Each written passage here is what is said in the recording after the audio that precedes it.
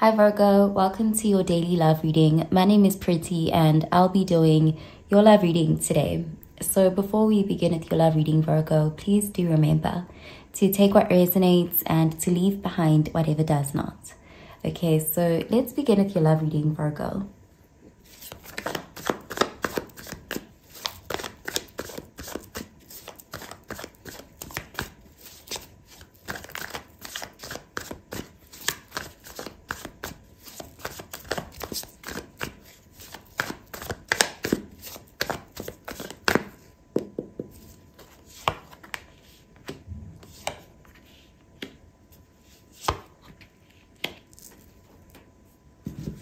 Okay, so at the bottom of the deck, we have the Death card, and this is Scorpio energy. So this is a card of endings and transformations. Something is coming to an end. There's a feeling of being in a transition phase here. A major change is taking place here, but something is being left behind. There's this feeling of letting go. Okay, so let's see what the rest of the cards have to say. Okay, we have the Star, Aquarius energy. We have the King of Pentacles, Earth energy. And we have the Three of Wands, fire energy. So you could be releasing something so that you can call in something new here. Because the Star card, it looks like you are manifesting a wish fulfillment in love here. You're manifesting something, but it hasn't yet come into fruition. Because even with the Three of Wands, this is manifestation energy. So you could be, just at that beginning stage of something new in your love life. And with the King of Pentacles, it does look like you're willing to be patient for this. There's this feeling of you are ready to attract someone who's on the same level as a King of Pentacles, because that's your energy here. You're in that energy, and so it's like you're attracting something that matches that. And King of Pentacles, high quality kind of partner, doesn't come by every day. So there is this message of being patient, but also knowing that what you want wants you. What you want is coming, because with the Three of Wands, that is being patient, but also having that feeling, that expectation that it's coming. Your ships are coming in here. So it does look like you will have this kind of love with someone who is, I'm seeing a stable partner, someone who's like a King of Pentacles. They're stable, reliable. This is really the ideal kind of relationship partner. So it does look like there's a major transformation happening in your love life here. It's like a wish fulfillment is coming in, and you can kind of sense it.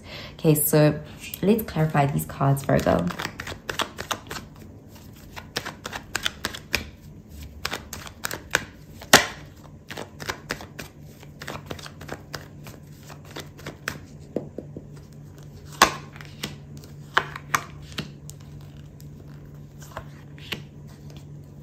Okay, so we have the Three of Swords in the reverse, and this is air energy, Gemini, Libra, Aquarius energy. So you could have experienced some sort of major heartbreak in love. This card does show some sort of betrayal or disappointment, and we also have the Death card there. So you could be in the process of releasing the pain from this, or even just the person who you associate with the pain. There's this feeling of finally letting that go, finally healing from something here, and being able to call in something else, something better here for you. But there is this feeling of moving away from this painful energy. Okay, so let's see. Okay, we have the Queen of Swords, air energy, the King of Wands, fire energy, and the Seven of Swords in the reverse, air energy. Yeah, it looks like there's definitely someone who in your past, or it's like there's someone you may have dealt with who betrayed you.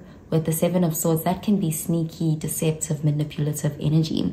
But it's in the reverse, which means that you may be past this. Like, it's already happened, it's in your past, and you already exposed this. You may have found out through the person, or you could have found out on your own. But with the Queen of Swords, it looks like you are detaching from that person, that situation, that energy. Because the Queen of Swords is a no-nonsense kind of energy. It's someone who cuts out what no longer serves her. And there's this feeling of having learned a lot from that, because the Queen of Swords, she can come across as harsh, but it's someone who has learned from experience to be more discerning. So it does look like you are it's like you're a different version of yourself, but you're more able to protect yourself because you know better now. There's that kind of energy here, and it does look like you may have confronted someone, or you may have cut someone out here, but it looks like you're losing your attachment to a situation that caused you nothing but pain. Okay, so it does look like you are gaining your confidence back with this King of Wands energy, and you have this vision for what you want for your future here, and you're manifesting an ideal partner for you, someone who shares the same values, someone who respects you, someone who is capable of commitment and being emotionally available. And I'm seeing a trustworthy kind of person here. So with the Three of Wands, it's like, you know, your ships are very much coming in here. So I'm gonna pull out an oracle card for you, Virgo.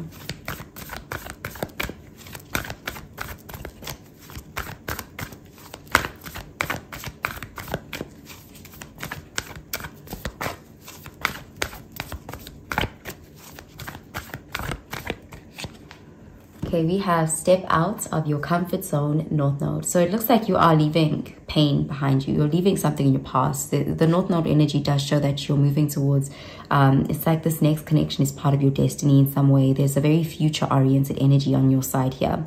And it again, the Death card, is like almost like shedding an old part of yourself. There's a lot of transformative energy. What happened to you is kind of changing you, but for the better. You know, there's this coming out so wiser, you know, coming out more discerning.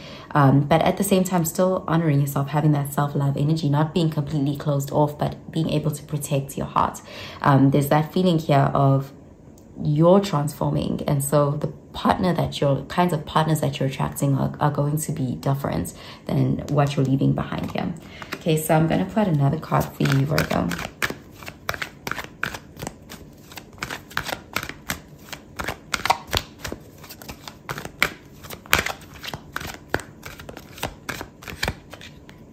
Okay, we have you deserve love, you are lovable. Yeah, you're attracting real love this time. There's this feeling of really having been changed by pain or a heartbreak, but also your heart being more open here in some way. There's this feeling of knowing your worth, not settling for less here. Okay, so I'm going to put another card for you.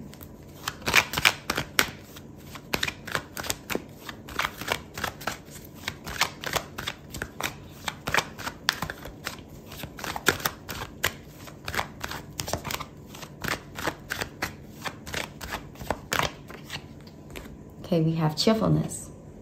It is spring again. The earth is like a child that knows poems by heart. So yeah, there's a message here about being ready to love again, or, you know, it's like really losing those painful feelings, coming out of that hurt place now and being ready for something new to begin here for you. Okay, so I'm gonna pull out a card for your advice, Virgo.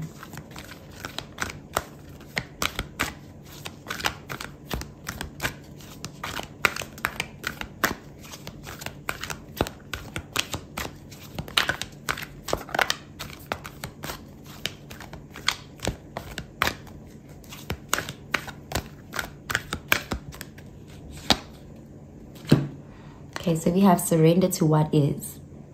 Flow with what is instead of fighting it. When you can't change a situation, compassionately accepting it exactly as it is will bring you peace.